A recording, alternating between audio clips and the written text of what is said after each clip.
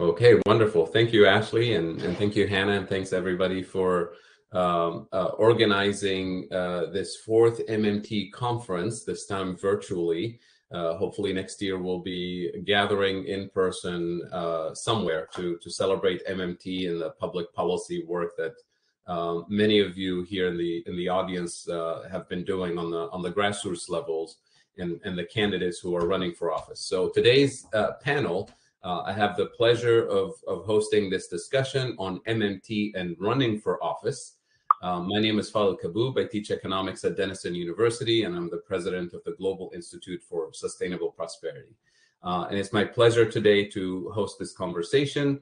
With us right now on this call are both Stephanie Gallardo from Washington State, and Neil Walia from Colorado, and we'll be joined hopefully in a few minutes with two more candidates that I'll introduce. So I thought we should start sort of the conversation by allowing our guests to introduce themselves and kind of tell us a little bit about themselves and their campaigns. I'll go ahead and do the quick short introduction. We'll start with Stephanie, and then we'll go to Neil. And if the other candidates join us, hopefully in the next couple of minutes, we'll be able to add them to the conversation. So starting with Stephanie. Stephanie Gallardo was born and raised on the unceded traditional lands of the Duwamish and Coast Salish people, also known as Seattle. For the past decade, she has had the privilege of being an educator in the south end of Seattle. In her second year of classroom teaching, she was elected to the board of directors of the largest labor union in the country, the National Education Association. Stephanie takes pride in her roots, culture, and community. She is the daughter of a Chilean refugee, Mexican farm workers, educators, and poets. Her family legacy serves as her primary motivation to ensure that every person, particularly those who are dispossessed by state violence, receive swift justice. Without any further ado, Stephanie, the floor is yours. And I'm going to go ahead and plug in Stephanie's campaign in the chat. Stephanie.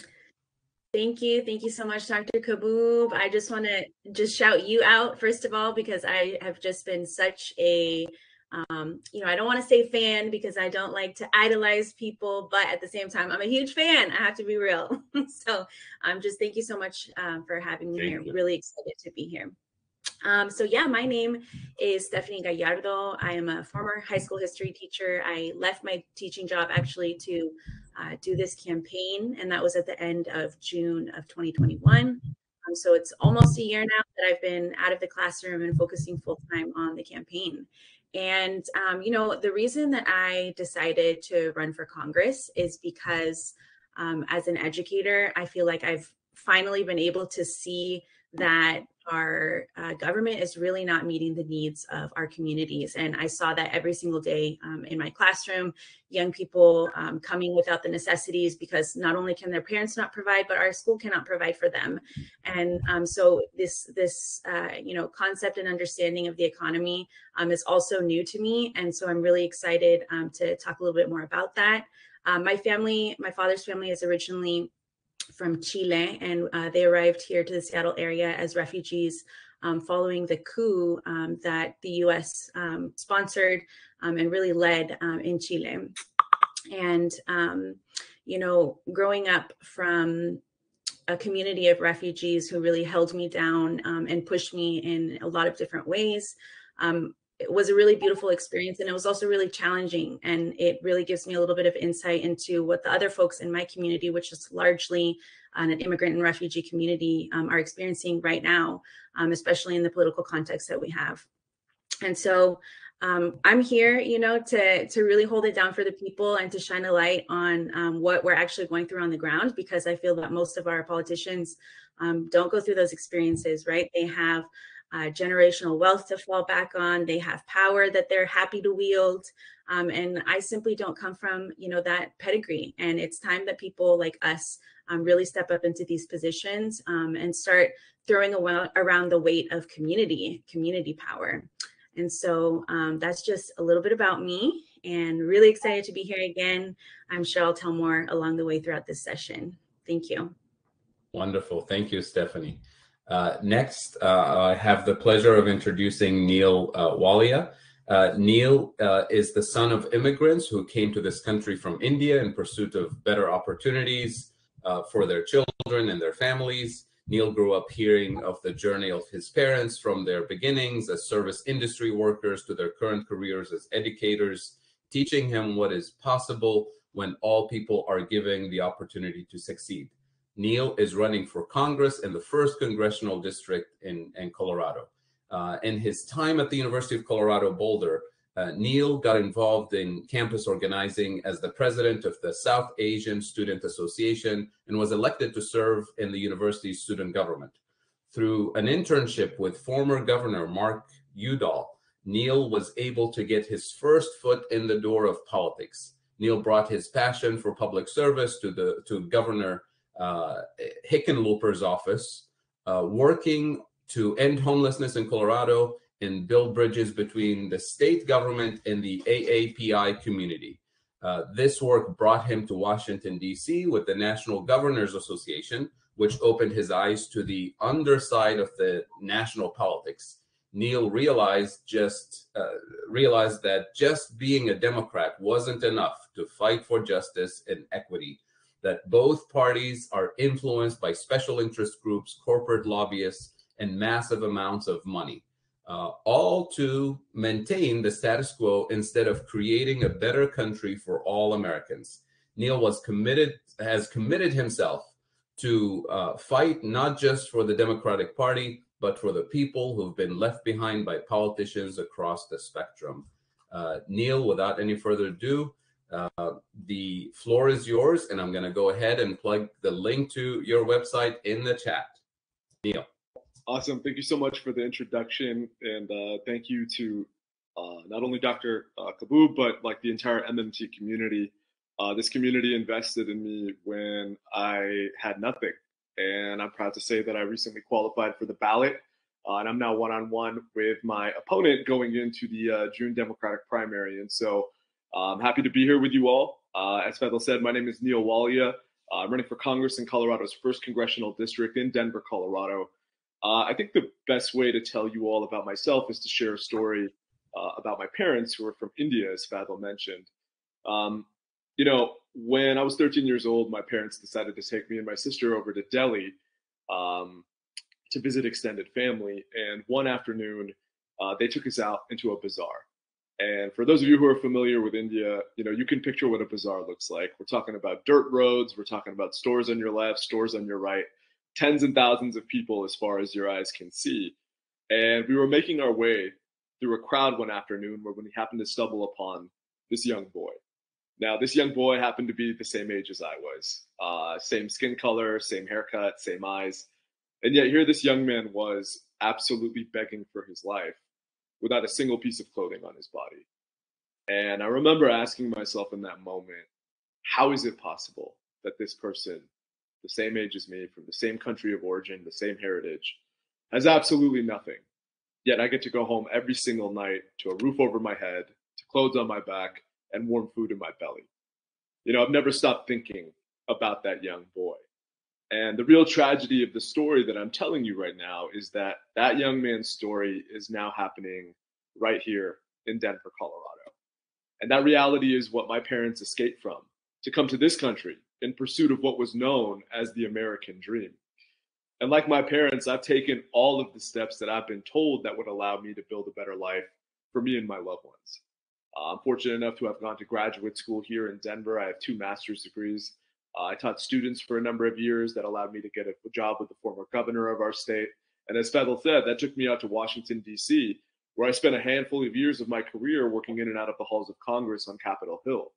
And yet, in spite of taking all of these steps, I now feel like my life is more vulnerable than it's ever felt. I'm being crushed by a lifetime of student debt, can't afford to buy a home in the city that I love. Cost of childcare is something that is actively delaying my ability to begin my family with my wife. And now my parents, my dad is 70, my mom is in her mid 60s. They're both public school teachers here in Colorado. They've actively delayed their retirement, not only because of their own economic insecurity, but because they're asking themselves the same question that so many other people in their generation are asking, which is, do I still have a role left to play in shaping the future of my kids, my grandkids, and future generations in this country? And really, it was feeling all of these pressures in my own life and knowing that there are millions and millions of Americans all over this country who are going through the same thing that I'm going through. That's why I decided to run for Congress. Our communities deserve to have a representative who's not only living their struggles, but will have to fight to fix them as if their lives depended on it. And my life does.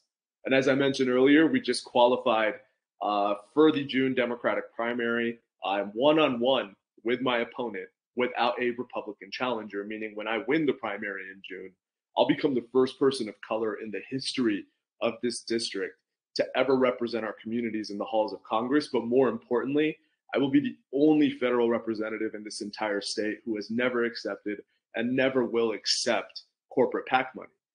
Denver has long been ready to be a leading voice in the movement for a Green New Deal, healthcare as a human right, and housing for all. And we're looking forward to making history this June and taking our communities to the next level once we're in Congress. So thank you all again for letting me be here with you today, and I'm excited to have a discussion with you all.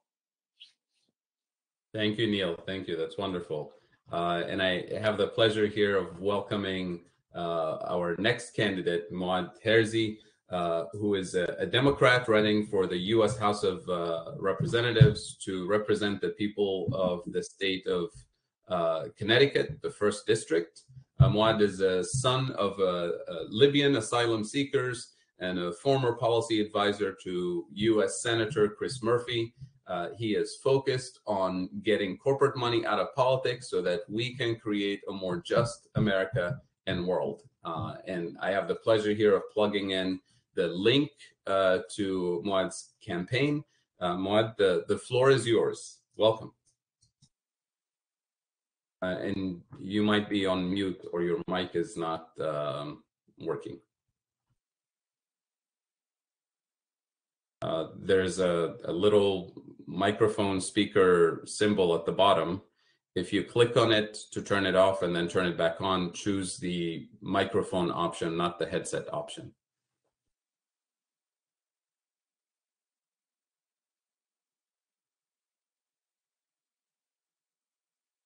I don't know if the setting is different from a phone versus a laptop.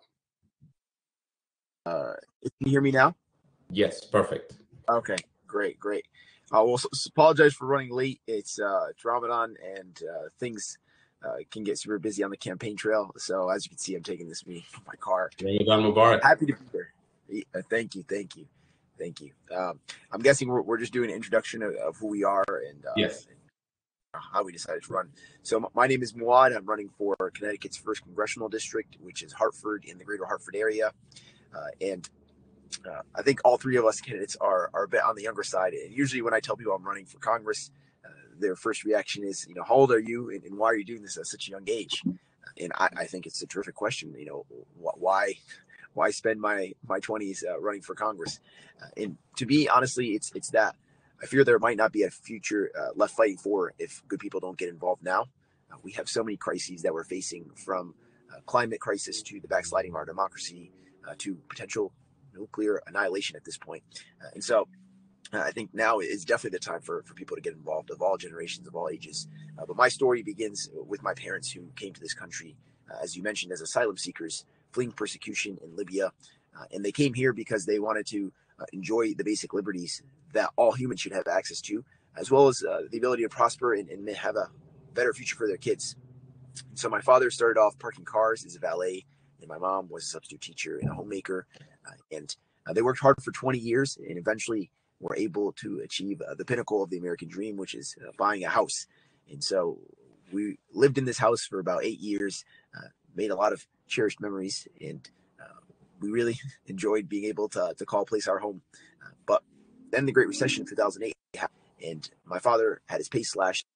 We were just thankful that he still had a job, because so many people lost their job during that time.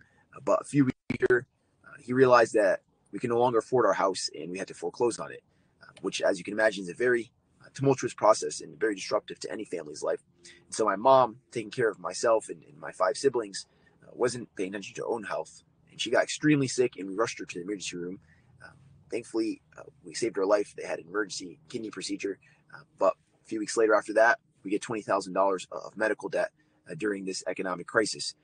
As you can imagine, we couldn't afford $20,000, especially after losing our house. And I wish the story stopped there. But then I myself, as a 17-year-old, went to that same exact emergency room, and instead of being rushed to treatment, I was rushed to the billing desk. I was asked about my insurance, whether I could pay off this medical debt that I had no idea existed. My parents never told me about it because I was just 17. But I told them I couldn't, pay for it. And then they started asking if I could set up a payment plan, walked me through these series of questions, literally while I was gasping for air, sitting down with pneumonia in my lungs. And when I told them I couldn't, pay any of it off, they asked me to wait in the waiting room for over an hour until I finally collapsed. At that moment, I realized something was deeply, deeply wrong with our country. That in the world's wealthiest country, we were allowing 17-year-olds to nearly perish because of medical debt.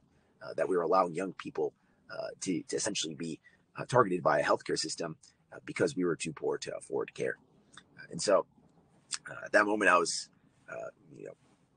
fearful that I might actually die, but I was convinced that if I lived, my job was to try to figure out what had gone wrong, what had gone awry in our healthcare system. And so that eventually led me to work for Chris Murphy as a health policy advisor. And I was always concerned that maybe my family did something wrong, and maybe there was something we could have done differently.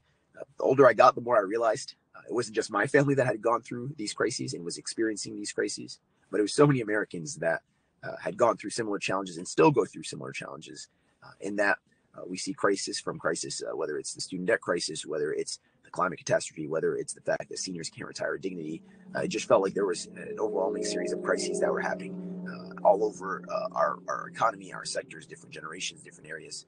And so I was curious as to why that happened. And the more time I spent in Washington, the more it became abundantly clear that corporate money had taken over our government and is dominating what happens. It's clear as day. So as a health policy advisor trying to bring down pharmaceutical prices, I would oftentimes be confronted by pharmaceutical lobbyists who were doing the exact opposite, spending millions, if not billions, of dollars to keep prices high. And so the question was, how do we change this, in my opinion? And that to me seemed like the most obvious question to be asking. And I believe we have to start with electing officials who don't take any corporate money. And so that is something that I have been working hard on, as well as my 2 fellow candidates. And it's not easy. The system is designed to challenge us to make this almost impossible. But I believe we're fighting for democracy. I believe we're fighting for the very reason my parents came to this country. So to me, this is we have to save the entire governance system that will allow us to hopefully unlock the power and deliver on Medicare for all, Green New Deal, livable wage, all of these things. And so that is the thing that has been driving me to do this.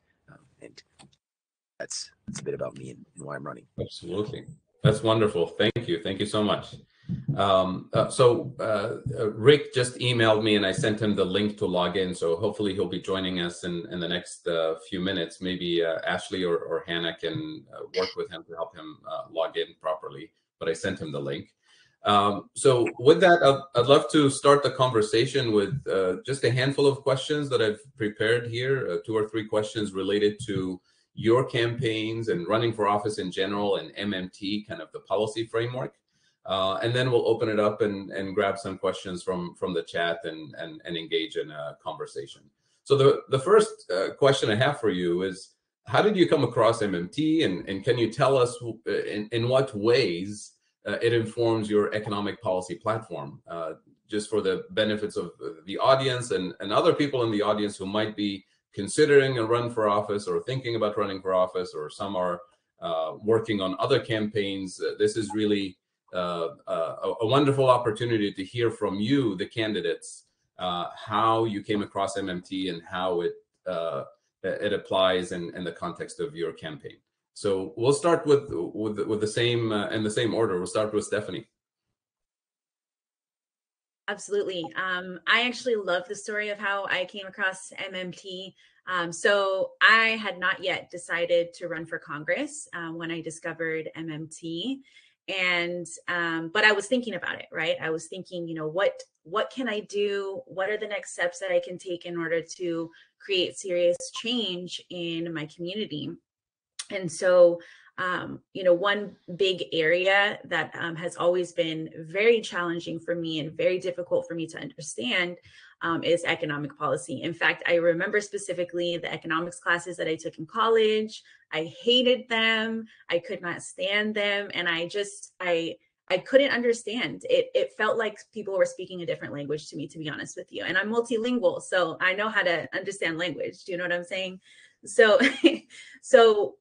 what I did was I started to kind of look up online ways that I can understand the economy better. And I came across Dr. Kaboob's YouTube videos, and I started watching them. And I literally was up all night, laying in the bed right next to my husband, watching these YouTube videos with my headphones on. And I was just, I was excited because for the first time in my life, I was actually understanding the way somebody was presenting an economic model to me, or economic understanding of the world we live in.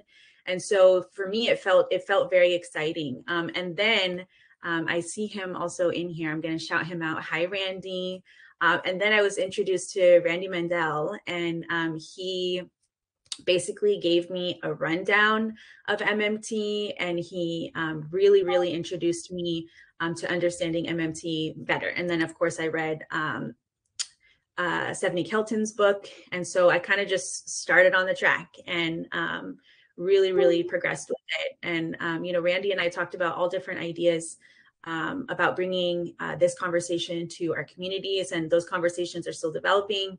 And it's definitely something that I want to bring to my community in multiple different languages, because here in the 9th Congressional District in Washington State, we have hundreds of different languages because we are an immigrant and refugee community. And this is something that the people need to hear. They need to understand because I feel like we've been taught a version of economic policy our entire lives that is not only incorrect, but it's totally inaccessible for the people. And so that's sort of how I, entered into the conversations of MMT.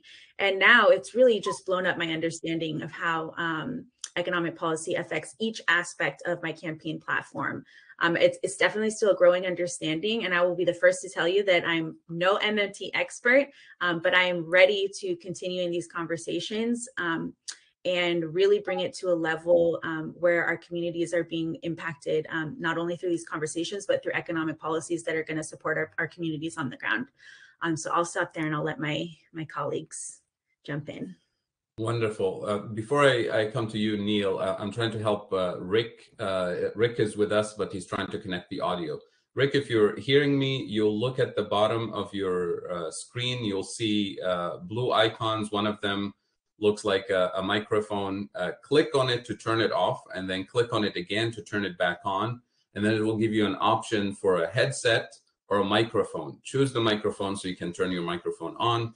And then click on the camera icon and turn on your camera if you're able to do that, so you can join us. If not, I think Hannah's also texting you in the chat, so take a look at her instructions as well. Hopefully we'll connect with you in a minute. But Neil, go ahead and tell us what's, how did you come across MMT, and tell us in what ways it informs your public policy platform for your campaign. Yeah, definitely. Well, so I announced my campaign in July of last year, but I started exploring the prospect of running for Congress in January of last year. And so as I was exploring, thankfully, some deep-rooted relationships with people I had both working here in Colorado as well as out in DC, people who were very much a part of kind of the Sanders camp, the AOC camp. They started kind of hearing about my journey here, trying to kind of figure out if I had the ability to challenge our 25-year sitting representative. And I was very vocal about one key priority that I'm hoping to achieve when I'm elected into office, which is to elevate the housing crisis and the homeless crisis to a national priority and ultimately end homelessness in the United States of America. That is my goal when I am elected into office. That is what I want to achieve. And I want to turn Colorado's first congressional district into the national bully pulpit on that issue. And so a couple months of my exploration go by, and one of my friends, who's good friends with a lot of MMT experts, says, "All right, like I'm going to put you down in a conversation with a handful of experts who are familiar not only with like deep-rooted social transformational policy, but also are experts in the field of modern money theory, modern monetary theory." And that was honestly the first time I had heard about MMT. And so all of a sudden, I find myself being scheduled for a number of calls with people I would normally have no business talking to on any given Sunday. I had a chat with, not only Fedel, but people like Dr. Stephanie Kelton, people like Pavlina Chaverna, Rohan Gray, Andres Bernal. And what I realized when these meetings were scheduled, that these people were like way above the league of individuals I was typically talking to. And so in order to not make a total fool out of myself in these conversations, I deep dive into MMT. I start watching every single lecture. I start watching videos. I start reading up, not only on the deficit myth, which is one of Dr. Stephanie Kelton's book, but also the case for a federal job guarantee, which is championed by Pavlina. And, we have these conversations, and thankfully, I think we all aligned on our priority and our vision for what is possible and what we want to achieve. And so MMT has been a guiding framework for my vision to end homelessness in the United States of America. And for me, that is in the trifecta of passing a homes guarantee, major federal investments, not only into permanent supportive housing, but affordable housing all over the United States of America. We need to also couple that with healthcare as a human right. And then finally, through the Green New Deal, coupled with a federal jobs guarantee, that is how we can transform this country from the bottom up and empower working class and middle class Americans all over the United States of America. And so on the campaign trail, what MMT has given me the ability to do is to focus, as Stephanie said, on the economics of social progressive policy. And I think this was something that I had found myself challenged by, which is falling into the same weaponized traps that I think people who think more along the lines of kind of like that capitalist model of economics, the thing that we've all been taught growing up in this country. The one question that we as progressives seem to get over and over and over again, which is, well, how are you going to pay for it? How are you going to pay for housing? How are you going to pay for healthcare as a human right? How are you going to pay for a Green New Deal? And really what this has allowed me to do is overcome that challenge, because what we understand is that the federal budget is a construct, and that we can actually finance every major social progressive policy vision that all of us want to see happen in this country. We never seem to ask that question of how do you pay for it when, let's say, we finance a 20-year war, like we did in 2001. We never asked that question when the banking industry melted down the economy in 2008 and we bailed them out. We didn't ask about how are we going to pay for COVID? How are we going to make sure that Americans are safe and stay home? As a country, whenever we've treated anything as a national priority, we have always made the choice to finance it. And now it's time for us to kind of pivot that framework and now elevate things like healthcare, things like the Green New Deal and the environment, things like housing up to a national priority level. And I think once we're able to do that with sound strategic policy, I think we will have, the nation that we all want to see materialize in this country. And so MMT is not exactly something I talk about in and of itself, but it is the framework that allows me to make people believe that a better world is possible, that there is economic value in the policies that we all care about. And that has really, I think, inspired a lot of people on the campaign trail to really buy into the vision that we're trying to champion. And so it has been one of the most important frameworks, I would say, in allowing me to articulate the need for deep-rooted social transformation on the campaign trail. And the thing that really makes me proud about MMT is that it's reshifting the culture of politics to talk about what we all need to be talking about, which is solutions. It's policy, right? I think we all recognize that politics in large part has become a culture war, and we're getting attached to dialogues that are not really focused on the community, not really focused on how can we actually make change in this country. We're focused on theater at the moment, but what MMT is giving us the ability to do is reshift the paradigm, refocus what we need to refocus this movement on, which is solutions. And I think the more and more candidates buy into the MMT movement, the more we'll see that transformation continue to take place. And so if you're listening to this and if you're thinking about running for office and want to champion a progressive vision, I implore you, read up on MMT. You have to couple MMT with every single policy that you want to advocate. And I promise you, it will empower you in a way that I think I really wasn't expecting when I started kind of embracing this culture and framework. Wonderful. Thank you, Neil. Muad, can you tell us your experience? How did you come across MMT, and in what ways does it inform your economic policy platform?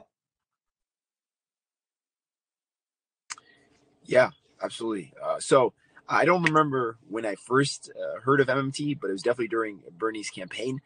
But when I really became invested in it is after reading Stephanie Kelton's book. That's when I kind of really uncovered the full power of MMT and how it could empower me as a candidate. So the way it's been useful to me is that I've always believed in policies like Medicare for All, Green New Deal, but I'm not gonna lie, the kind of the model where we might overspend, that deficit spending is bad. That definitely is influential, even in the way that I thought before. And so I wanted to be a responsible advocate for policies, but I was concerned maybe there was some truth that could we actually afford some of these things. What MMT did is give me full confidence that absolutely we can afford these things, provided me with an economic paradigm that not only makes sense, but also gives us the ability to really invest in the American people and really invest in our planet and our environment, and be able to with confidence advocate for policies that we definitely need. So it's been immensely useful that way. And I really also, I don't typically even get into the nuances of it on the campaign trail, but it's just the ability for me to advocate for these policies, knowing that, we've done things like finance 20, like Neil said, and bail out banks, with the press of a button. And we can do the same thing for policies that will help all of us, like Medicare for All and Green New Deal. Wonderful. I'm trying to check in on Rick. Rick, are you able to turn on your mic and camera? I see you're here.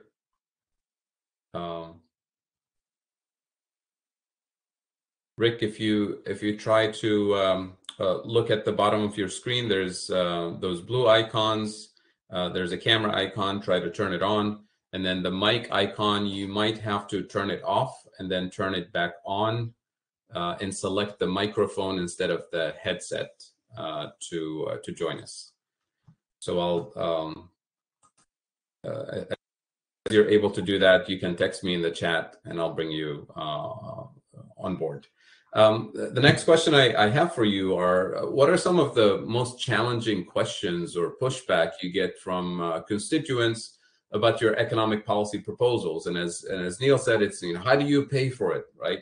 And how do you address these questions? Because we're engaged in a massive public education campaign to demonstrate that what we've been taught for generations, that governments are limited by tax revenues or borrowing capacity. MMT is demonstrating that we can actually afford a lot of the policy ideas you have on your platform without bankrupting the country, without causing hyperinflation, without going into a slippery slope into a chaotic economic system. MMT demonstrates that these things are within reach, and we can manage the risk of inflation. We can democratize the economy, and so on. And I see that Rick is with us here. Rick, are you able to turn on your microphone? Can you hear me? Can you hear me? Oh yes, perfect. So let me right. introduce you. My Thank goodness. you No problem. Thank you for joining us. I'll go ahead and do a quick introduction and give you a minute to tell us a little bit about your campaign and what motivated you to run. And then I'll catch you up on some of the questions that we've been discussing, kind of what brought you to how you discovered MMT and how it informs your policy framework. So Rick DeVoy owns a bookstore in Red Wing, Minnesota. He has long been a student of the history and science of money. He understands MMT and the dynamics of sovereign currency. He has been involved in grassroots politics all of his life and has campaign managed several times. He was the director of the Campaign for a Common Good Economy, which was an effort to charter a democratically owned bank that would feature its own currency. He is currently running in the Democratic primary in Minnesota, the 1st congressional district, which is considered one of the 35 competitive districts remaining after the redistricting in the state. Mainstreaming MMT is one of the primary reasons he chose to run, seeing it as essential to answering the inevitable pay for question. He understands that if we have the votes, we have the money. And I'll have the pleasure of plugging here the link to Rick's campaign. Rick, the floor is yours. Welcome. Okay, great. It's great to be among you. Absolutely wonderful to be among folks who get it and are making the effort that you are. The context for me, let me give you the political context. I live in Minnesota, as I said. I went out to the Nina Turner for Congress campaign. I volunteered out there for 3 months to help her in an effort to help her get elected. But the main reason I went was to get her to adopt the job guarantee as her signature issue. If you know Nina, you know she's very charismatic. She had a good chance to win. She didn't, but had she, I didn't want the narrative coming out of that campaign that she won because she's a charismatic figure. She's Nina Turner. I wanted her to have that signature issue, as I said. I was a bit frustrated. One of the reasons she lost is she had a very insular campaign, and I won't go into that too much.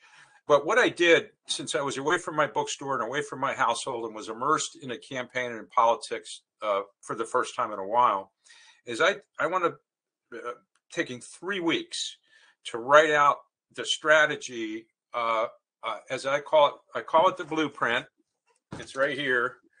I printed it up. It's called the blueprint because it's the strategy to remake the Democratic Party and achieve a supermajority in Congress, which is what we need in order to pass a federal job guarantee. That's what you have to do. So I spent 3 weeks doing it. I got it into her hands and all of her staff's hands about 3 weeks before the election, which, I'm not naive. I didn't expect them to pivot from what they were doing and just embrace this. And so when I came back and it didn't happen, I came back to Minnesota and I said, maybe I should just run myself on this. And I had run for Congress in 2004 in the state of Nevada as a protest candidate against the Iraq War and against the ban on the constitutional amendment in Nevada to ban gay marriage. So I was a kind of a protest candidate against those two things. But I've been down the road before, and as was indicated, I've been involved in a lot of campaigns. I've campaign managed. But when my county was not included at the time in Congressional District 1, which is now purple after the redistricting and after my county was included. We did not know, I did not know until the last minute, because that's how long Minnesota redistricting took, to know that I was going to be included in that district. And once I said, well, I'm going to do it. I'm going to run. And the blueprint is three sections: the platform, which is the job guarantee; the pay for, which is MMT; and then the playbook, which is how to run the campaign surrounding it. And let me just ask format here, because from what I understand, I'm going to have it dedicated like 10 minutes at some point, or how are we conducting this? Should I go further, or should I wait for my turn later? I'm not hearing a response for some reason. Sorry, I was on mute. Rick, Okay. I said we will have a question on the pay for issue, so you'll get a chance to talk about it in a few minutes. But maybe the next question that the other candidates answered, and I'll give you a chance now to respond to, which is, how you discovered MMT and how it fits in your policy platform. And then we'll leave it at that, and then we'll come back to the pay for question and some of the other challenges some of you face in the campaign, kind of the pushback on the MMT framework and all that, and the inflation questions that we all get these days. I've been a student of the history of money and the science of money for 20 years. I've studied with Edgar Kahn, who started time dollars. I was with David Graeber, who wrote Debt the Last 5,000 Years, Charles Eisenstein, Stephen Zarlenga of the American Monetary Institute, William Spademan. As I mentioned, I was the director of the Campaign for a Common Good Economy. I understand what a sovereign currency means. I understand the science of money. And I've worked in the kind of the alternative currency world that we wanted to charter a bank in the state of Massachusetts that would be democratically owned by the account holders, and would have a parallel sovereign currency that would interface with the Federal Reserve notes, and an alternative currency, complementary currency, where there were local currencies. They're all sovereign currencies. You decide what you're going to issue and for what, and so it's the same thing as as a established legal monetary system. So I understand money, and I understand. I went down to Occupy Wall Street. I dropped everything. I was there very early. In my what I advocated for was for the Occupy movement to establish its own currency. And I could go into that in some detail. Unfortunately, a lot of anarchist types didn't want anything to do with money, right? To me, it was the absolute perfect thing, because we're defying the existing system, Wall Street and what have you. Hey, let's do our own currency. I think it could have been very powerful. But my point is I understand money, I understand sovereign currency. So when I came across modern monetary theory, I studied it in depth. Randall Wray's book is terrific, which is kind of the textbook that I hope most of you have read. If you haven't read that, you want to read that as well. So, yeah, that's my answer. Wonderful. So in the interest of time, I'm going to go ahead and combine my other two questions so we can have enough time for questions from the audience as well. So the theme here is, what are some of the most challenging questions or pushback issues you get on the campaign trail when it comes to your policy proposals? How do you address them? And then combined with the big question of inflation that everybody these days is kind of using to justify austerity, to push back against climate action and social spending. How do you use the MMT framework to respond to this mainstream narrative about inflation? Stephanie stepped aside for a second. So Neil, do you mind getting us started with this question? Yeah, no, that's great. Happy to take the stab. So for context, Colorado's 1st Congressional District in Denver is a D+57 district. We have one of the most progressive House districts in the United States of America. And so I don't exactly run in to a lot of people who have necessarily a challenge for advocating for policies like healthcare as a human right, for the Green New Deal, and a number of these other, transformational socioeconomic policies that many of us care about. My favorite conversation, though, is to have with moderates and Republicans, actually, who do like to ask that question of like, well, this sounds all good, but yeah, to Fethel's point, this is going to increase inflation. There's too much money in the economy. And I think what's really important about how we talk about MMT is to simplify it and not necessarily bombard people with like the technical academic rhetoric, but kind of lead people to the truth themselves, right? And that's why I go back to the example I listed before, which is, well, did we ask for how we were going to pay for it, back in 2001 when we financed like the war in Afghanistan? And people oftentimes are like, oh, no.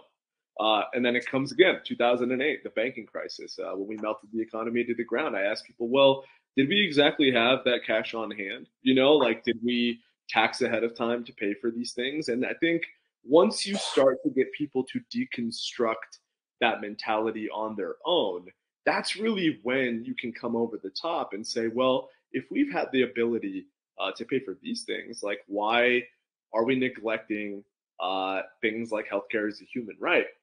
And I think what's really important also is to show the economics behind healthcare, behind housing, and behind the Green New Deal, and why that as a country, if people even do care about like the budget and the deficit, these policies actually save us money as a nation going forward in general, right? Because, the way we operate with the housing crisis now is, we try to arrest our way out of the issue. We try, to allow police, emergency centers, and I ask people like, look, you already pay for it one way or the other, right? Like every emergency trip, every jail cell that's occupied, these are things that are coming out of your own budget, right? And so instead of not solving the root cause of these issues, maybe we should actually focus on that for once and not kind of this criminalization model that really doesn't do anything to solve these issues and actually cost us more money as a nation going forward. So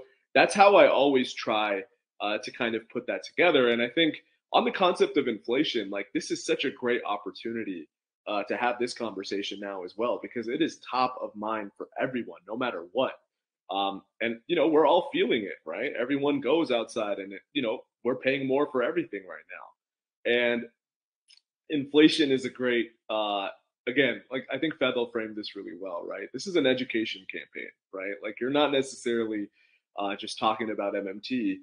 You're trying to kind of educate people on like the concepts in and of itself. And so when I talk about inflation with people, I try to simplify it as much as I can. And I say, well, what is inflation, right? Like what are we talking about here? Because in a basic framework, inflation simply means that there are too many dollars in the economy.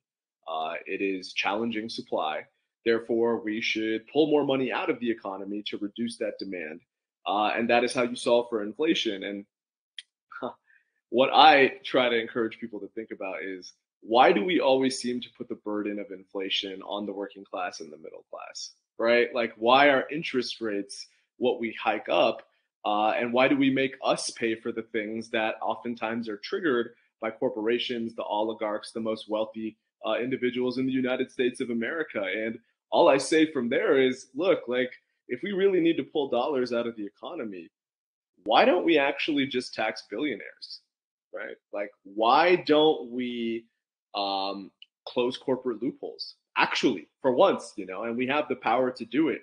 Why don't we target the wealthiest amongst us to actually favor that side of the equation? And I think when people start to generally grasp the economics in and of themselves, this is where our conversations are the most empowered. Because, look, I mean, I think we all recognize MMT, even for me, and Stephanie mentioned this as well, it is complicated initially, I think, to put your mind around this.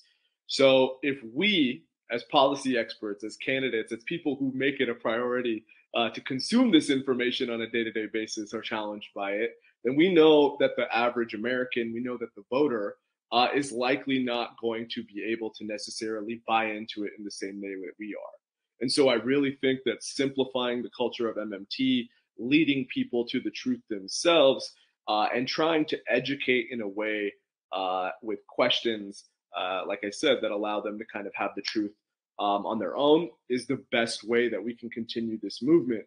Because as people, I think people now are also starting to recognize some of the basic concepts of MMT, by themselves. And they're asking themselves the general questions without even knowing about MMT, like, well, why are we paying $1 trillion for a Department of Defense budget? Like, how come we can pay for that, but we can't seem to pay for these other things? Like, this doesn't make sense. So I think the culture is now, right? The moment is now for this community to really elevate its impact and spread the gospel, because I think people have that truth kind of already. And so those are some of the things I use on my day to day when we do get hit with some of those more challenging questions behind the economics of socially progressive policy.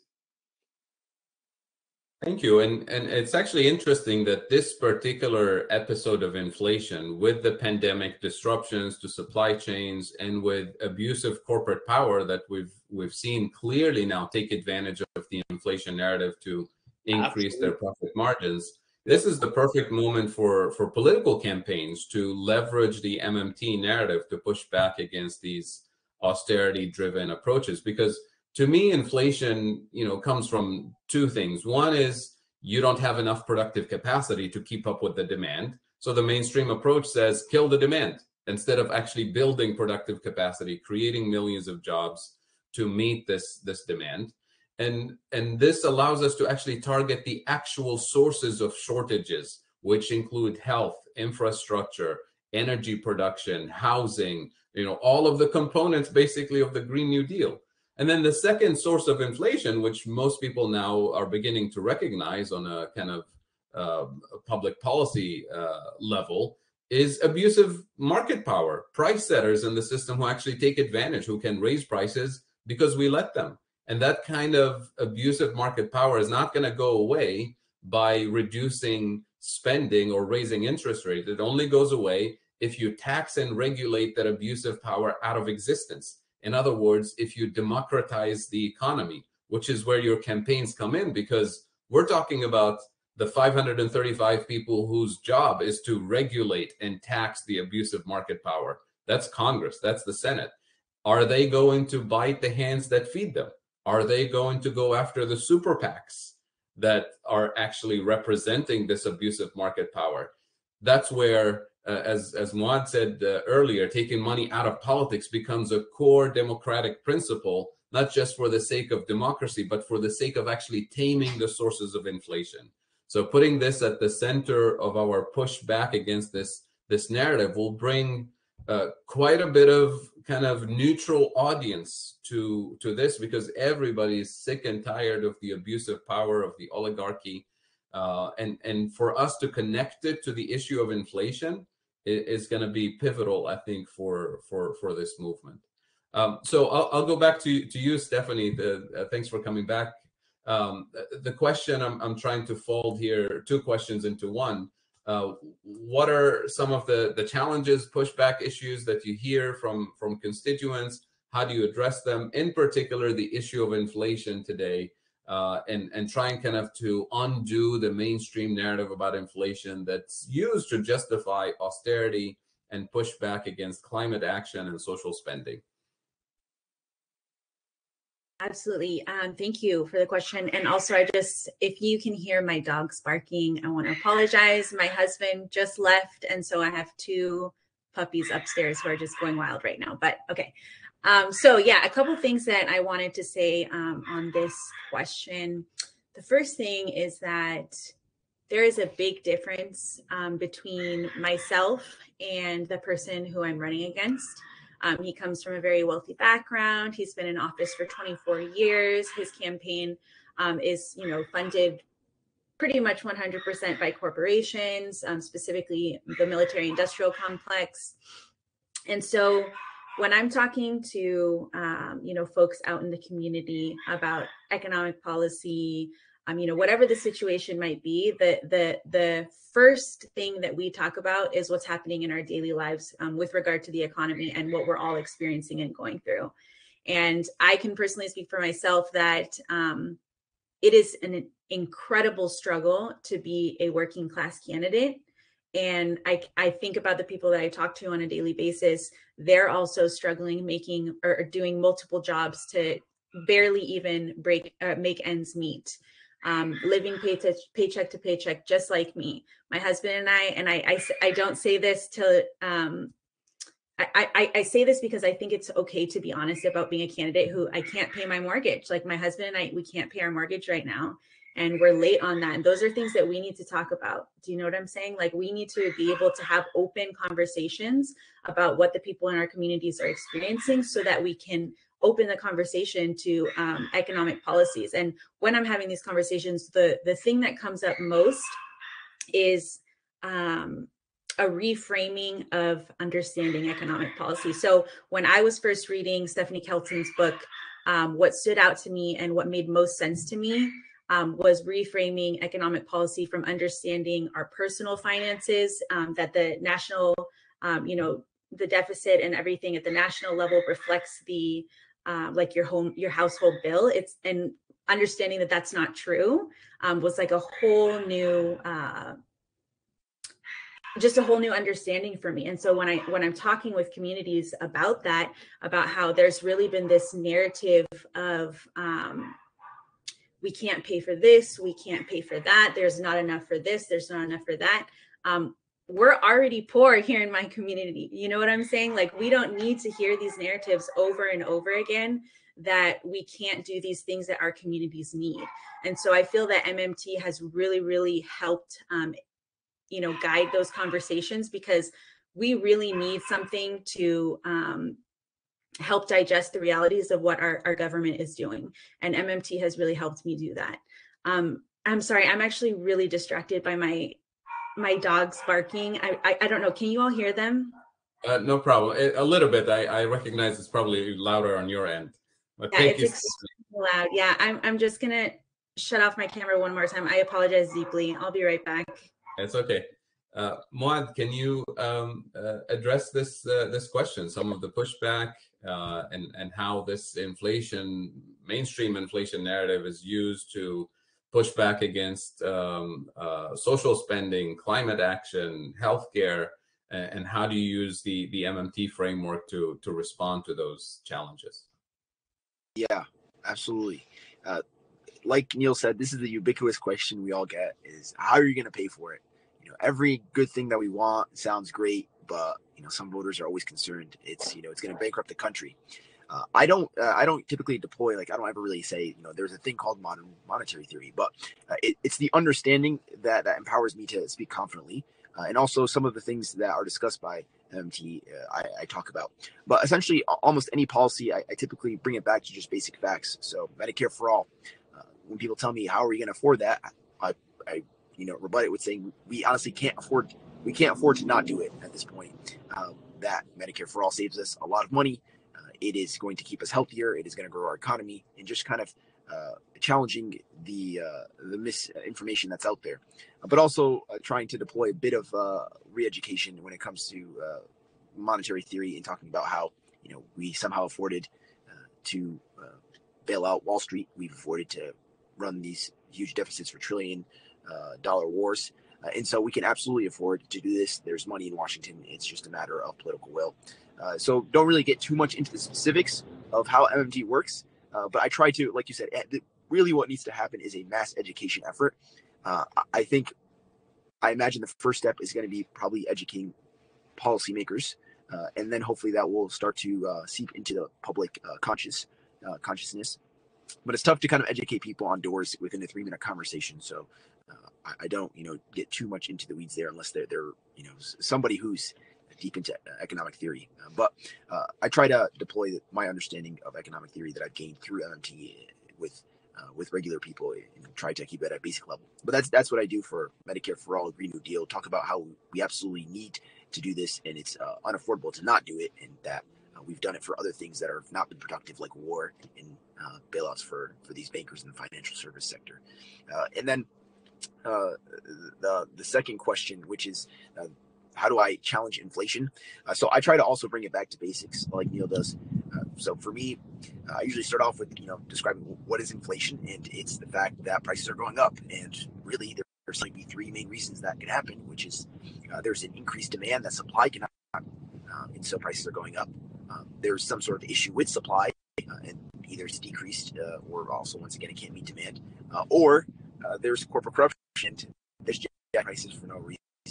And so what I tell them is that we've had all three. So we definitely had a small amount of increased demand. We injected a lot of money into the economy to help people from literally starving to death. I think that's fine. We should do that's the case. I'm okay with that part.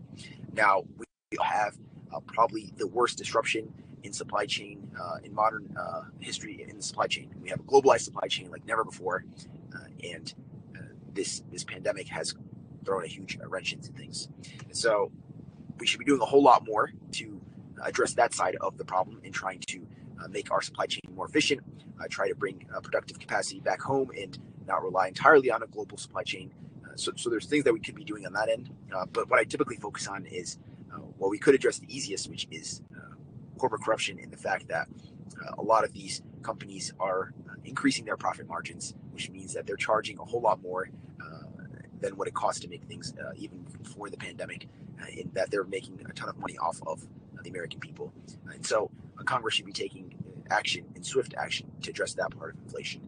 And so that's typically how I address the inflation part and try to minimize the impact of actual spending and focus on the fact that we have huge supply chain disruption and a lot of corporate greed setting in.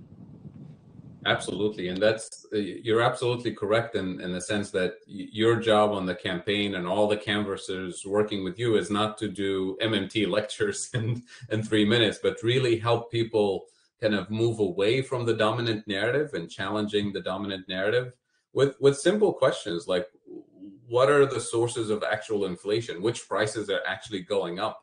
Which corporations are dominating those industries? Why do we have shortages of specific products? And then people think through kind of the logical, simple process and recognize that we shouldn't be blaming poor children for having received support checks from the federal government during the pandemic for these actual sources of inflation. So we need to address the actual source of inflation with additional capacity and better logistics and close to home supply chains, and with using the power of Congress to go after abusers of the price system and the corporate sector. So Rick, tell us your approach to addressing the issue of inflation and what you hear from your constituents and the kind of this dominant narrative pushing back against social spending, climate action, because we can't pay for it because it's going to be inflationary. And you're on mute, Rick.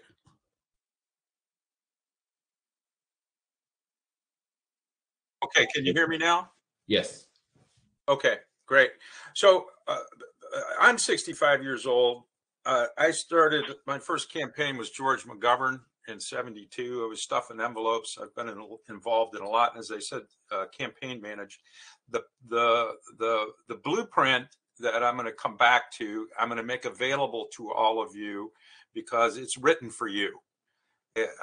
Any candidate for federal office, it's written for this purpose, including hopefully a candidate that's going to run for the Democratic nomination for president in 2024.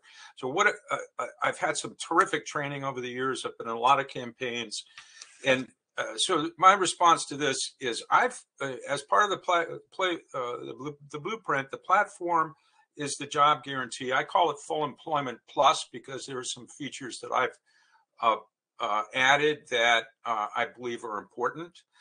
But we have to keep it simple. Everything I do in my campaign, any question I am asked, I always pivot back to the job guarantee. So with the question of inflation, I'll just say, yeah, it's horrible, isn't it? And who's getting hurt the most? Who's getting hurt the most? The people that can least afford it, the people that could benefit from a job guarantee. I'm always pivoting back. I'm not going to answer the inflation question. I don't want to deal with the framing, their framing and their issues. You cannot deal with somebody else's framing if you want to be successful. You have to control the debate. One thing I'll mention before I forget it is I've rebranded MMT because MMT is not, it's not, as all the economists know are in that school, modern means not what most people think modern means. It's when I think it was Randall Wray coined the term, they meant modern by the last 2,000 years. So to say modern is not the best thing to do. And theory is too vague for people. So I call it best monetary practice because that's what it is. You understand the monetary system. This is the best monetary practice. So that's the way I put it. It is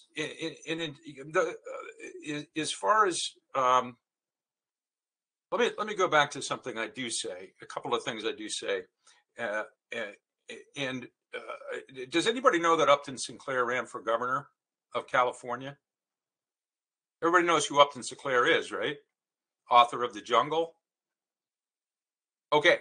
Well, in any case, nobody knows he ran for governor because he lost. And I'm coming to the point where you cannot educate voters and expect them to vote for you at the same time. It doesn't happen. Don't try. Upton Sinclair said, you can't get a man to understand something when his job depends on not understanding it. We flip that all the way around. We flip that all the way around and say to people who would benefit from a job guarantee, which is a heck of a lot of people who are suffering from income and health insecurity, you can have this. And they don't care that it's, you know how to pay for it, or that you can explain best monetary practice or anything else. They don't need to know.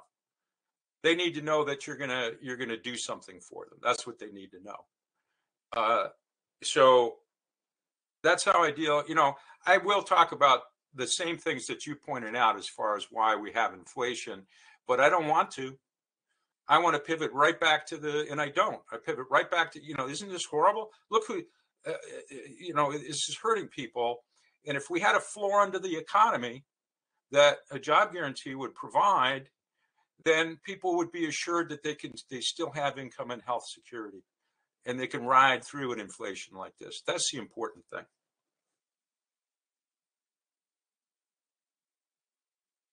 That's it for now. For me. Thank you, Rick.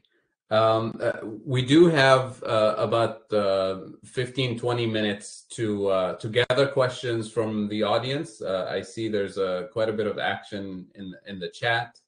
There was a question a little bit ago in the chat that I lost, but please go ahead and drop your questions to the candidates now that we've heard quite a bit about their approach and their background. But one of the questions that came up earlier that I wanted to put in front of you guys is how do you ensure that once you're in office that you be able to resist the pressures and continue kind of holding on to these principles and pushing for shifting this narrative? This is a question that a lot of politicians and a lot of people running for office say. We always like them before they get into office. Once in their office, they go into this insular system. And then number one, we can't reach them anymore. They don't hear us anymore. And all of a sudden they become part of the establishment, more or less. So it's a fun question to start with. Neil, do you want to go ahead and start with this question?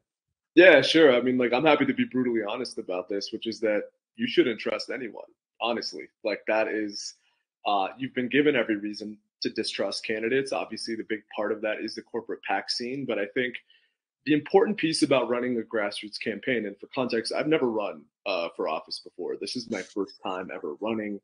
And instead of trying to make it easier on myself, because I think a million people when I started exploring told me, why are you running grassroots? Why aren't you accepting corporate PAC dollars? Like, how are you going to compete with a 25-year sitting multimillionaire corporate PAC giant? I said I didn't want to be a part of the problem that I see as being most present in national politics. And I think what's important is that once you get into office, to maintain that commitment to not accepting corporate PAC money, because what won't happen when I'm elected into office is that in the same way that a million corporations and the donor class flood my opponent with money year after year, even if our voters feel disenchanted and disenfranchised by her leadership, I won't have that safety net, right? I won't have the resources or the influx of cash that so many corporate backed politicians have year after year. Like, electing grassroots candidates ensures that your vote, that democracy shines the brightest, because when it comes time to having to pull the plug, if any of us pull back on our promises and start engaging in the same type of behavior that all of us have been so upset by, like I said, like I'll be done, right? And that's just kind of the way I try to articulate this to people is this is why a grassroots, this is why a people-powered campaign is so important for our country right now. It ensures democracy that exists. It ensures that your vote has power. And I think that's like the baseline we should be treating candidates, at least in terms of giving them our trust and legitimacy on the campaign trail. Wonderful. Thank you. Muad, how do you respond to this question? Yeah. I don't know. It's a tricky question, to be quite honest, because I get asked it all the time. It's we've seen put in whatever member of Congress. We saw so and say they'll do this or something, and then they change. And ultimately, I'm like, I think I'm sincere, and I hope I wouldn't change. But I like many of you have a lot of candidates make it in Congress, and then maybe one thing that differentiates me from other people running for Congress is I already worked in the institution. I've seen how it operates. I've seen how kind of the step for you become more mainstream and not challenge the status quo. And in some ways, I'm kind of prepared for that. Very little excites me now about walking the halls of Congress and say running into Bernie Sanders or AOC. There's something that kind of brings it back down to earth after working there for a while. But ultimately, like Neil said, I don't think that you should trust anyone just because they're telling you something. I believe in trust and verify, or verify then trust. See what they're saying. Are their actions and values fully aligned with yours, or are you seeing some missteps and things of that sort? But ultimately, yeah, I think that we need to find ways to keep candidates accountable. Some folks have talked about how DSA maybe was in place to do that, but doesn't seem to be doing a terrific job now. But I think that there needs to be some way to hold candidates accountable if they start veering off path. And I think there was the question also of like, how do you plan on staying true to like the MMT, the theory, and not kind of falling to mainstream. So I think we just have facts in what's actually right on our side, so that makes it a whole lot easier. I love it when Bernie always says something like, when they ask him how you got to pay for Medicare for all, his rebuttal usually is like, how come you guys never asked that, to folks when they're bailing out Wall Street, like in the classic Bernie way, where he's really angry. And so that is like, MMT type thinking being used. And typically most people agree with that. They're like, yeah, we seem to have a lot of money for other stuff.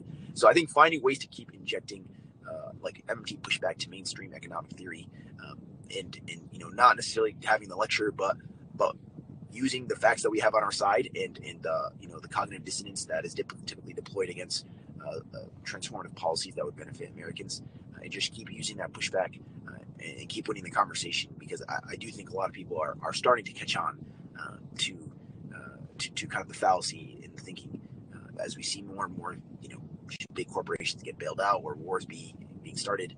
What I typically point towards also is like the fact that we just ended the longest war in American history, the Afghan War, and we have the largest military budget in U.S. history now. So some of this stuff is like not aligned at all. It's just they're just funding the Department of Defense, but there's really very little going on. Like what's happening there, guys? So yeah, I think just keep pushing back on the mainstream way of thinking, and yeah, hopefully we're able to make some progress. Yeah, it's interesting on this question, because it is a tricky question that we get all the time. And I always tell candidates that, you can have the most progressive platform in history. And in the last, decade or so, we've had dozens and dozens of candidates for Medicare for all, for a Green New Deal, for all the right issues. But then when they get cornered with the question, how are you going to pay for it? They have two choices. One is to go with the MMT narrative and really explain that you can do all of these things without bankrupting the country, without, dealing with inflation, all of that. Or they end up actually compromising and going with the establishment narrative, which says we have to tax somebody or borrow from somebody in order to pay for it. And once you put taxes and borrowing on the table, now you're cornered. Now you will be convinced by the establishment that you can only tax so much, you can only borrow so much, so you have to compromise with your policy. and end up with a very incrementalist approach to addressing climate, to addressing poverty, unemployment, homelessness, and now we're into the establishment. So I think part of the answer is if you have the MMT narrative and you can actually frame your policy solutions in that way, you don't actually have to compromise with your policy choices, whether you're in office or before you get into office. So Rick, how do you answer that question that many candidates get? How do you ensure that once you're in office, you'll be able to continue this work and not fall into kind of the Democratic Party scheduled time commitment to get on the phone and raise millions of dollars for the party and not spend fighting for the issues you wanted to fight for? You're on mute, Rick.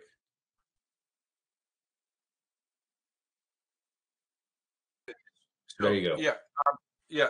So I will have proven during my campaign that I can be elected by the people, and I will be reelected by the people. I got to prove that in my campaign. Bernie proved it was possible, the $27 contributions. We already have the example of it. I will be running that way. And when I win, I just point to the fact that I won. The people elected me, they're going to reelect me. I don't need that money. It's that simple. In terms of the MMT pushback, or when I talk about, I only talk specifically about best monetary practice when it applies, and you have to, depends on whether you're being interviewed or what the situation is. But the first way I answer the pay for question, again, I'm always pivoting to the federal job guarantee because it's my objective with the blueprint to get a mandate on it, to get a mandate on the platform and get a mandate on the pay for. That's my objective. And you get a mandate by winning, but the way you get a mandate on something is that's what you talk about, and then you win, and then you have a mandate. So the best way because I'm talking about full employment, I said, the only time we had full employment in this country was during World War II. We were all out to win a war on two fronts, and the economy was going at full bore. Well, how did it get going at full bore? Well, the federal government, Congress, issued the money to do it. Where they didn't have to, they just did it. They just issued it. This is an historical example. It went from 30% of the government spending went from 30% of the economy to 50% of the economy during the war. Right now, it's at 30% again. So we got all that fiscal space.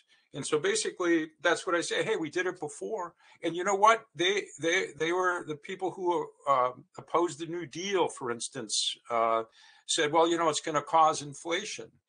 Well, it didn't. And the example in the, I have one of the aspects of my federal job guarantee proposal that is part of the full employment plus part is energy savings bonds, which, I talk about being on a war footing and how we had the war bonds, energy savings bonds aspect, and it can take, I'm telling you more than maybe you know to answer the question.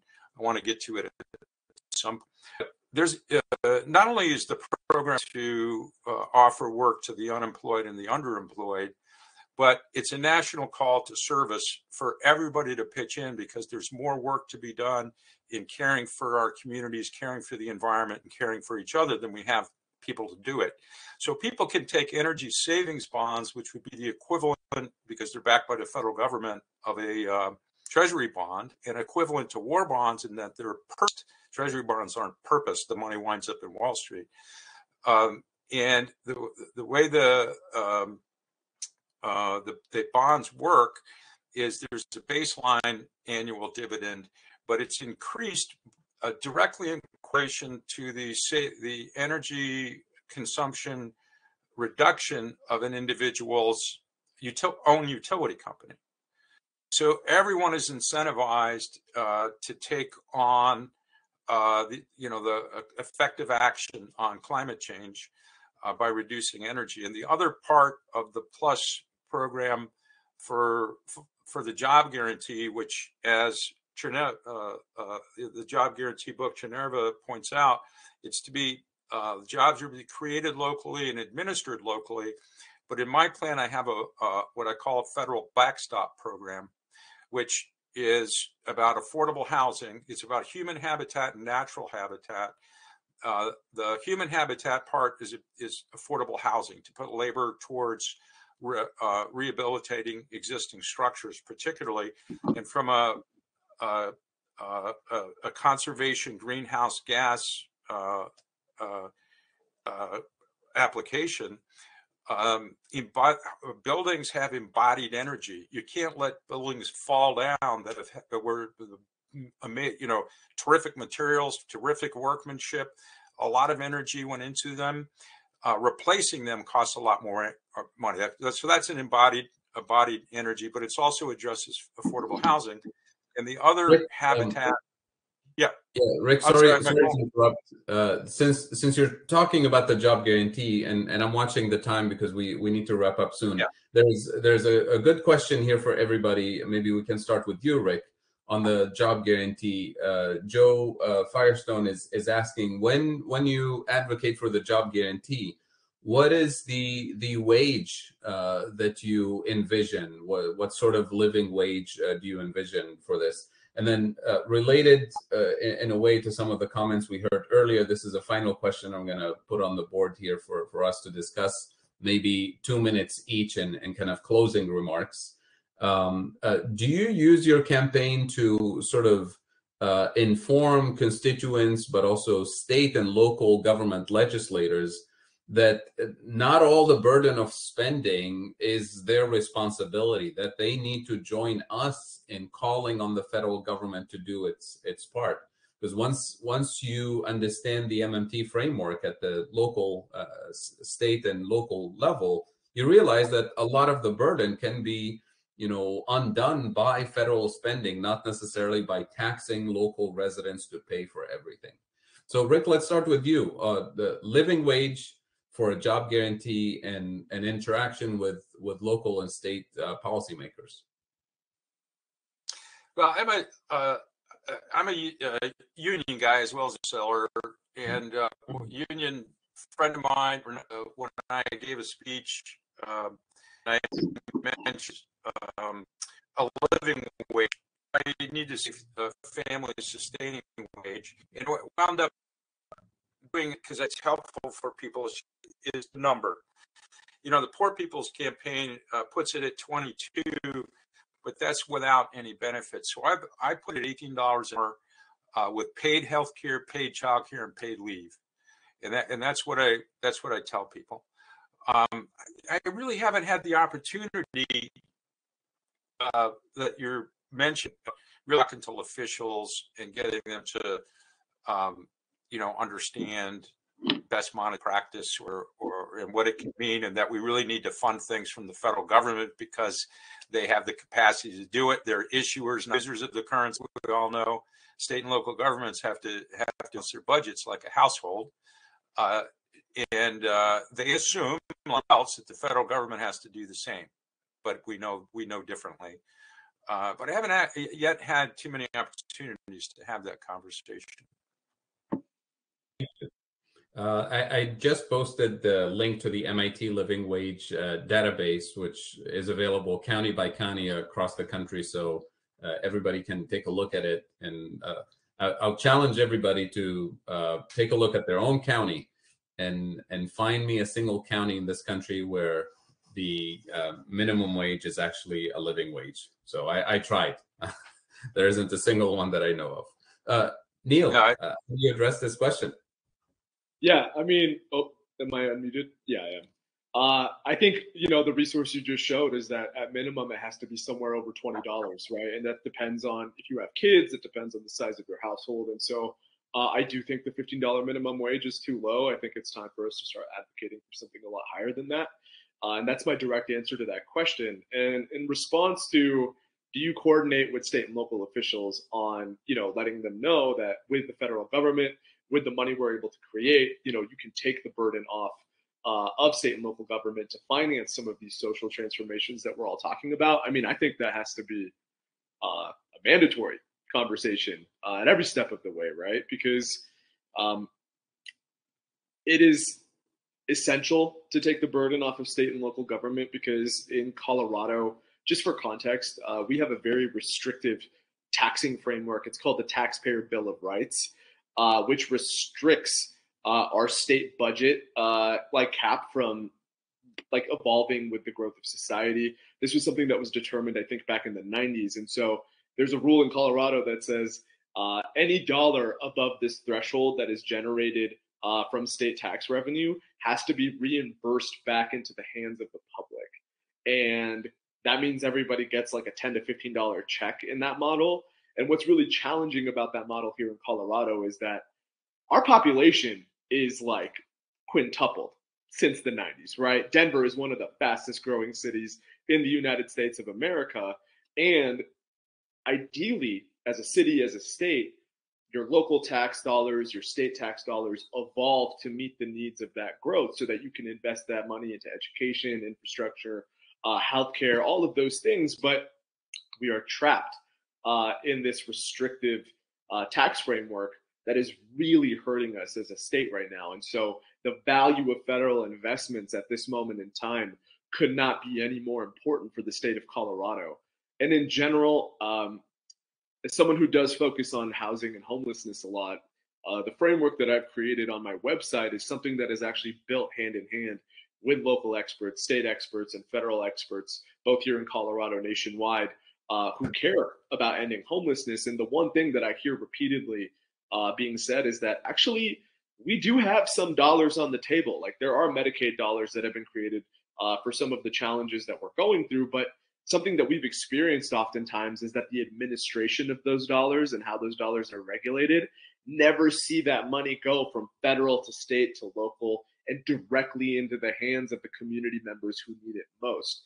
I think one thing as Congress people and elected officials in general, we have to start thinking about is it's not enough to just create the money anymore, right? We've got to lean into seeing where that money is being spent and how. And I think that is something that more people in elected office have to start talking about, because if those dollars aren't actually impacting the communities that we're creating that money for, then the problems that we all face as a collective won't go away. And so that is kind of the general answer I have to both of those questions.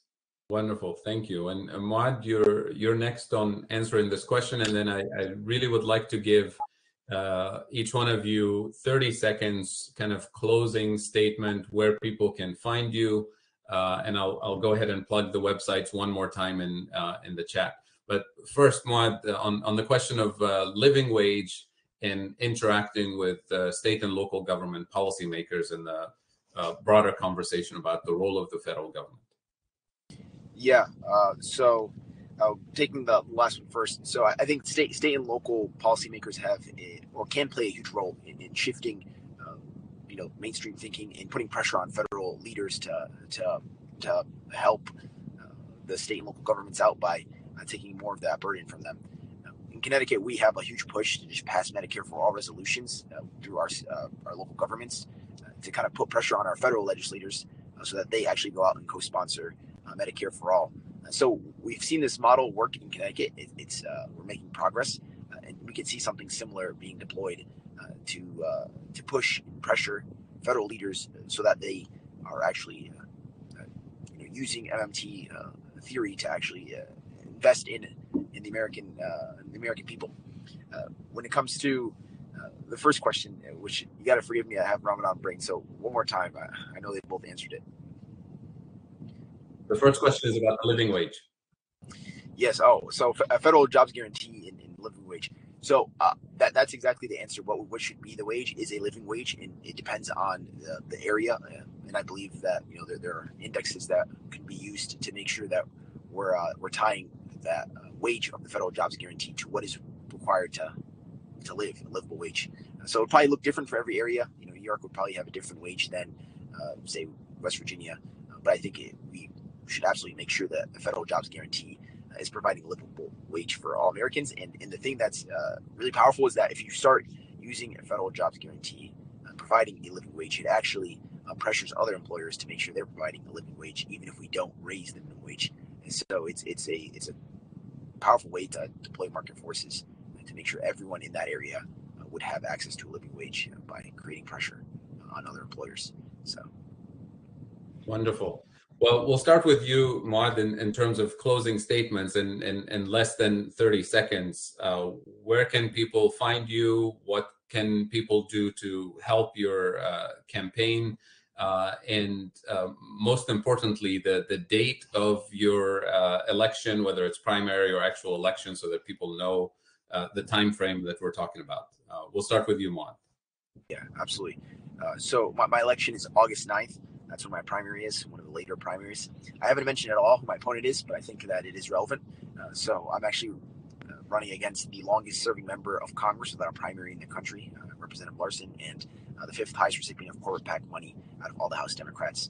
So I think that this race is a race that can give a huge, powerful message to the rest of Washington, which is if you're not going to do the work of your constituents, then people are going to challenge you and beat you, because people want to make sure that their lives are getting better and not that corporations are getting more and more rich and powerful.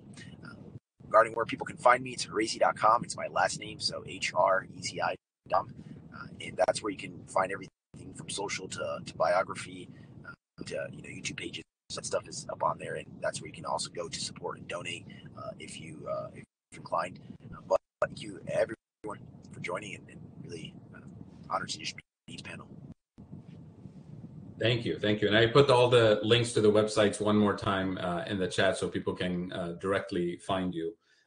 Rick, tell us, what can people do to support your campaign? When is the actual primary? And closing remarks. Yeah. Thank you. Yeah, I mentioned earlier that I decided to run when my county came into this competitive district that was represented by a real right-wing Republican. And 2 days after they announced the redistricting, Jim Hagedorn, the Republican, dropped dead. And so now we had to have a special election to fulfill his term in advance of the normal primary, which is August 9th for November. So I've got a primary on May 24th, which is just 1 month from now. So I really need people to pitch in, go to votedevo.com and make a donation. I'm running against the former CEO of the Hormel Corporation, which is here in Minnesota, frequently accused of monopoly pricing practices. His last paycheck was $11 million. I get a small monthly pension from my union. It would take me 1,800 years of collecting that to equal his last paycheck. So he's got the money. We can win this, but I need to raise another 30,000 probably in this last month in order to be able to make the voter contacts that are necessary. So please go to votedevo.com and make a donation. This community is my community, this MMT community. I'm so thrilled to actually be in here because I wrote the playbook. I wrote the blueprint, and I wanted, I don't know, maybe I can get it to you and you can disseminate it to anybody who wants it. I think you find it extremely helpful with the pain. And again, I'm really happy. Oh, and the last thing to mention, I'm doing a weekly cast. If any one of you join me for 30 minutes or 45 minutes, it's professionally and contact me at richard@votedevo.us, richard@votedevo.us, and love to have you on a podcast. Yeah, and I posted the links one more time for all the websites. And if you have anything, by the way, feel free to drop it in the chat before we close. Neil, 30 seconds. Let's bring this home. Thank you. Yes, thank you, Pavel. Thank you, everybody, for the questions and for participating in this dialogue. Look, we're in a unique moment in the 1st Congressional District here in Colorado. I have a one-on-one challenge going in with our current opponent of 25 years, a corporate-backed establishment, multimillionaire centrist. And we're operating in a district that has had progressive victories at the state and local level for the last decade. I don't need to remind you all that Colorado was one of the first cities, or I should say the first states, and Denver was one of the first cities to medicinalize and recreationalize cannabis. We've ended qualified immunity here in our state for law enforcement officers. We've ended the death penalty.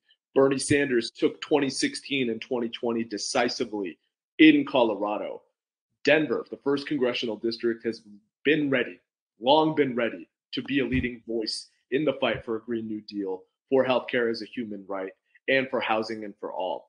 And if you all can help support the campaign financially, that is by far the most important thing that we need in this moment in time. I am a grassroots candidate. Every dollar that we raise will help us challenge the $2 million budget that my opponent seems to get by clicking their finger cycle after cycle. If we let this moment go, I can assure you that Denver will see, and the Democratic Party will look to replace my opponent, not with a true progressive visionary, but another party-backed corporate centrist. And so I encourage you all to lean into this moment. Please visit the website. It's neowallierforcongress.com. All of my social media handles are on the website. If anyone's on TikTok, I have to say it has been the most unexpected surprise of how well this campaign has gone. And so check us out on social, donate to the campaign financially, and you can help us make history here in the 1st Congressional District. Wonderful. Thank you so much. And thank you also to Stephanie, who wasn't able to continue the session with us. Rick, you have one last thing to add. Well, Neil made an important point. We can all kind of share the social media, which can help us all if we can link the social media's networks together. Absolutely. And all the social media handles are on the website. So please follow and support our friends. Thank you again for joining us. And a special thank you to Hannah and Ashley for helping with the setup for this platform, and for all the hardworking volunteers and members of the Modern Money Network for making this event happen. Keep following the MMT community on social media, engage with us, and let's keep this momentum going. Thank you so much. And with this, I'd like to wish you a wonderful weekend, and we'll see you soon. Thank you.